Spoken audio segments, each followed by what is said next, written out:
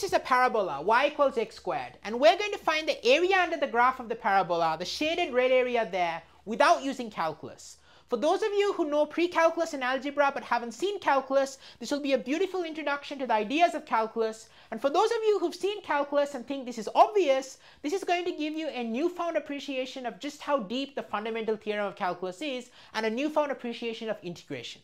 So let's dive into it. So the idea of calculus, the basic intuition, is to find the area under a curved picture like this. We're going to approximate it by rectangles where we know the area is just base times height. So what I'm going to do is I'm going to take two rectangles. So I'm going to use a black marker here. So here's 1/2. I'm going to split into two pieces. And I'm going to go for the first rectangle is going to be this, and the second rectangle is going to be this. Now what I've done here is I'm going to approximate the red area by the areas of these two rectangles. So this one and this one. Now of course this is going to be bigger than the total area because there is this excess that is just above the graph of the parabola but within the rectangles. But let's first try and see what happens. So here what we're going to get is, for the area of the first rectangle, we're going to get base times height. So the base is 1/2 and the height is, well, this is going to go to 1/2 squared, right? Because it's a parabola y equals x squared. So the y value is the height of the rectangle, which is 1/2 squared. So it's going to be 1/2 times 1/2 squared, plus the area of the second rectangle is going to have a base of 1/2 and a height of y is 1 squared here, which is just 1. But we can write this as 1/2 times 1 squared. Okay, so this is fairly elementary. We've just found the area under the graph. We've approximated it from above by this quantity here. It's definitely bigger, and whatever it is, it's giving us a first approximation. Now what we're going to do next is we're going to now, instead of doing two rectangles, we're going to get a better approximation by using 4 rectangles. So let me draw the picture here. So I'm going to draw it again down. I'm going to draw the parabola again. So it's going to be the parabola y equals x squared. So here we're going to have 1 and here we're going to have 1. And now what I'm going to do is, instead of approximating with 2, as I said, I'll use 4. I'm going to take 1/4, I'm going to take 1/2, and I'm going to take 3/4. Okay? And 1/2 is also 2/4. Okay, so this is going to be important just to get a pattern for how the approximations are going to be. So this is going to be 2/4. Now if we try to approximate the red area again by rectangles, we can use more rectangles here. And what we can do is we can do this, we can do this. So I'm just going to use these more rectangles. So I'm going to get this going up to here. Then I'm going to do this rectangle here that goes up to here. And then I'm going to do this rectangle here that goes up to here, and then this rectangle that goes up to here. Okay, so I've kind of not drawn that very perfectly, but you get the idea. Okay, so this rectangle, this rectangle, this rectangle, and this rectangle. So now you can see the excess area, right? The excess that isn't actually included under the graph of the parabola is just this green here, this green here, this green here, this green here, is a lot smaller than the excess there. Okay, so this is going to be a better approximation.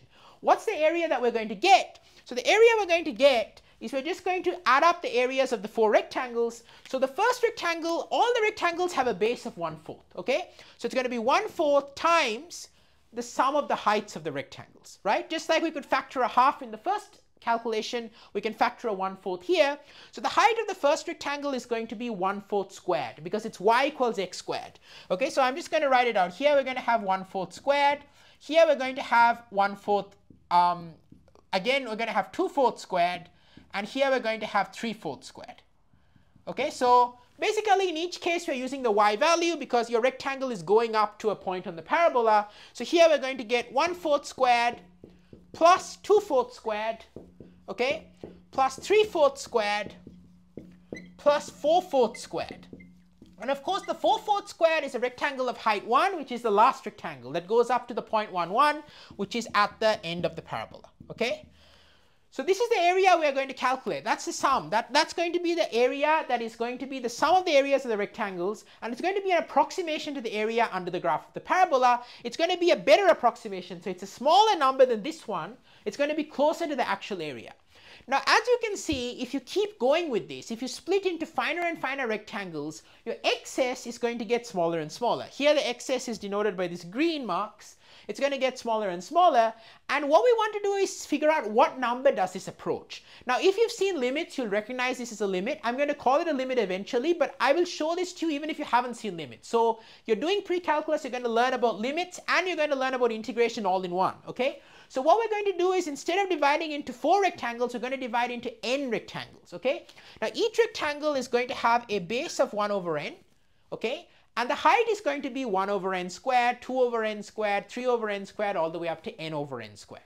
Okay, so we're going to get 1 over n times 1 over n squared plus 2 over n squared all the way up to n over n squared.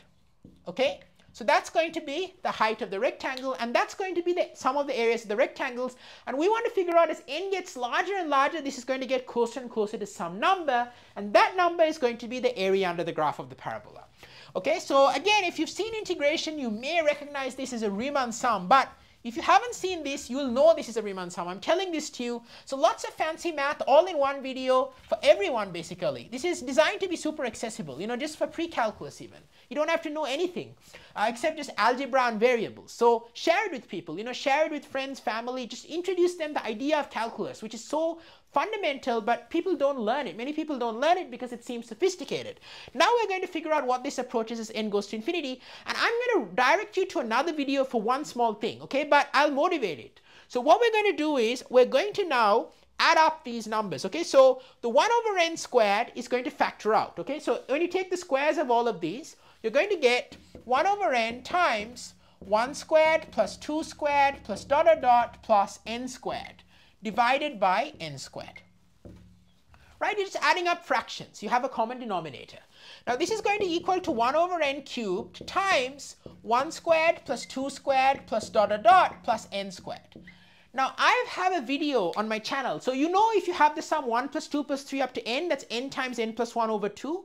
That's a very famous sum. I've got a video on my channel on that. Check that out. I explained that very intuitively and basically, but you can also find this sum, and I have a video on my channel for that, and I'll direct you to that at the end of this video. But there is a simple formula for this sum, and if you can accept that formula, you can then go over and watch the video next, and that's very elementary too.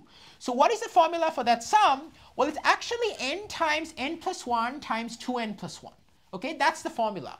And what happens here, and I'll talk a little bit about that formula at the end. So watch till the end for something cool about that. But here what you can do is you can actually write that out as n times n plus 1 times 2n plus 1. Actually, I should say also over 6.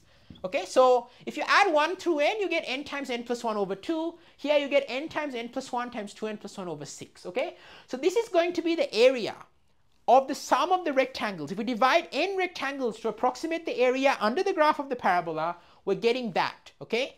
And now we want to see what happens as n gets larger and larger. So what we're going to do is we're going to take out the 1 over 6, and we have 3 n's and 3 expressions in n. So we're going to do a division, okay? So 1 over 6 times n over n times n plus 1 over n times 2n plus 1 over n. Okay, so you'll see why I'm doing this. Okay, why I'm doing this is I'm going to get some idea of what this expression is going to look like when n gets very large. So I'm now going to erase this. And this is so beautiful because finding the sum 1 squared, 2 squared up to n squared is a trick. You know, it's a basic math trick in arithmetic. It's a very creative trick. But by doing that trick, we can actually find the area of something like a parabola. Okay, so how cool is that? So here what we're going to do is I'm just going to now go on to the next step, which is simplifying these fractions. Okay, so here we have 1/6. So 1/6 times n over n is 1. Okay, that's nothing to do there. N plus 1 over n, if we add up the numerator, it's going to be n over n plus 1 over n, which is 1 plus 1 over n. And then 2n plus 1 over n is 2n over n plus 1 over n. Okay, so that's going to be 2n over n. So I'm going to write this down even. It's going to be n over n plus 1 over n. This is going to be 2n over n plus 1 over n. 2n over n is just 2 plus 1 over n. So we get 2 plus 1 over n. That's going to be the expression. Now, it's a product of these numbers, right? This is the product of these numbers. Now, here's what happens. When n gets really, really large, think about what happens to each numbers. Now, those of you who know limits will recognize this as a limit as n goes to infinity. If you don't, you're getting introduced to it without the fancy stuff. 1 plus 1 over n. 1 plus 1 over 10, if you split into 10 rectangles, it becomes 1 plus 1 over 100 if you split into 100 rectangles. Well, what's happening to that? 1 plus 1 over a million if you split into million rectangles, it's getting closer and closer to 1, right? It's getting closer and closer to 1. So as n gets very large, okay, as n gets large, okay, as n gets really large, okay, I'm just putting this really large, this number basically starts becoming 1 over 6 times 1 times 1. The 1 plus 1 over n approaches 1. The 2 plus 1 over n by the same logic approaches 2. If you have 1,000 rectangles, it's 2 plus 1 over 1,000. As n gets larger, if you have a million rectangles, 2 plus 1 over a million. It gets closer and closer to 2. Again, you recognize this is a limit. If you know limits, this is 2 over 6, which is equal to 1/3. And that is the area under the graph of the parabola y equals x squared from 0 to 1. And that is without any calculus. Okay, we've used the ideas of calculus. We've cheated a little bit. We've used limits, we've used Riemann sums, we've used integration, if you know all that stuff. And what's really beautiful, okay, I'll say one more thing. And you know, if you don't know calculus and you don't know integration, you can still watch this. But this is for people who know integration, okay? But I still recommend watching this just to kind of get an intuition. So the area under the graph of the parabola y equals x squared from 0 to 1, for those of you who know integration, is represented, and this is just another cool thing for those of you who are learning precalculus, it's integral 0 to 1 of x squared dx. Okay, that's what an integral is. An integral is just the area under the graph, okay? So that's just, I'm telling you what integration is. So here we have integral 0 to 1 x squared dx, and share with people, you know, if they don't know calculus, they can understand this, if they have some precalculus background. Here we've got this. So if you use the fundamental theorem of calculus, you get x cubed over 3 is the antiderivative. This is the thing that differentiates to be x squared. Now, if you don't know what that is, don't worry. But then you can find out the area under the graph of the parabola. If you put in the limits of 0 to 1, it's going to be 1/3 minus 0/3, right? 1 cubed over 3 minus 0 over 3, which is just 1 over 3. So that is the super quick method, but that of course relies on the fundamental theorem of calculus, which says you can find the area under the graph using the antiderivative. And actually, I'm going to direct you to the video where I find 1 squared plus 2 squared up to n squared, and I'm going to say this is so beautiful. The trick in that video, okay, I want you to watch for that. The trick in the video is actually the fundamental theorem of calculus applied to a discrete sum. Not an integral, but summing 1 squared plus 2 squared up to n squared. There is a trick where you'll see a cube come in. When you watch that video, you'll see a cube come in. You will recognize that is actually sort of the same idea of antidifferentiating to find out a discrete sum. And actually that idea also gives you a continuous sum, as we found in this video. So check out that video, head on over there, and check out the content on my channel. You know, I've got lots of content at all levels. I'm trying to show you how beautiful math is, teach you how to think, take you on a journey, not just present concepts. So share with friends and family. I really want everyone to see this because I think it's so concrete and accessible to anyone who's learning algebra or precalculus, just to see limits, integration, Riemann sums, so much stuff, even the idea of differentiation. Once you head on over to the video with 1 squared plus 2 squared up to n squared, you'll see the idea of integrating the derivative. And drop a comment there, you know, or drop a comment down below here. And I also, or how that exactly that plays out. And I also want you to think about, can you generalize this trick defining the area from 1 to 2 under the parabola? Can you use the same trick? That's a practice. And drop a comment down below if you get to do that. That'll really make you have a deep understanding of calculus ideas. So thank you so much for watching. I wish you all the best, and I'm super excited to see you in the next video.